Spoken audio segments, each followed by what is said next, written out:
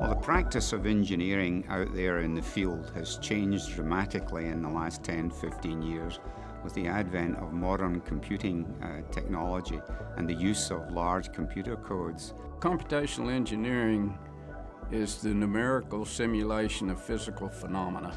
We use physics-based computer programs and large computers to essentially build a model of whatever it is you're trying to design in virtual space before you ever cut metal. It's much easier in today's world to simulate on the computer than it is to go out and actually build something. Whether it's blood flow in the heart or flow over spacecraft.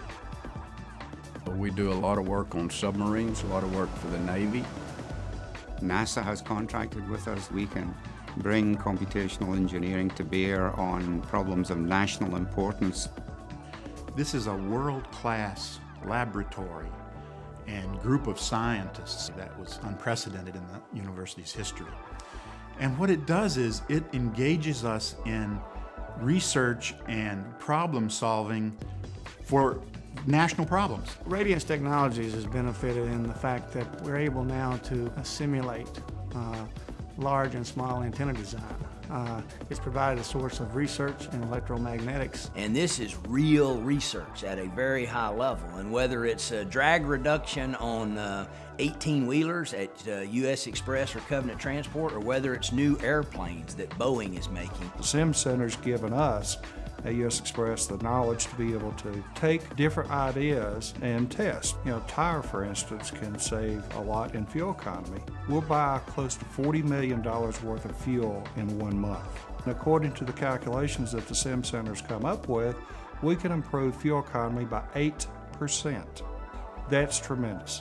Natural resources are becoming limited. The SimCenter is developing, optimizing, improving fuel cells as we speak. We have a fuel cell alternative energy lab out back. A fuel cell is really the engine of the future. The whole competitiveness agenda is this global question of, is the United States falling behind places like China and India in terms of science, math, and engineering? And the answer is yes, we are, and we've got to do something about it. If China and India are educating 850,000 engineers a year, and the United States is educating 70,000, we're going to be in a mess in 10 to 15 years. So if a center were built in Chattanooga between Huntsville and Oak Ridge, talking about competitiveness, we'll be solving problems for the world and making money at the same time. The SimCenter, combined with the research talent at Oak Ridge, combined with the research talent at the university, is world-class. Well, first of all, to UTC, it brought a doctoral program, something that has then allowed us to attract a number of really, really bright people from around the country. So it really brought a knowledge base to our community that's going to be very helpful as we move our community into the future.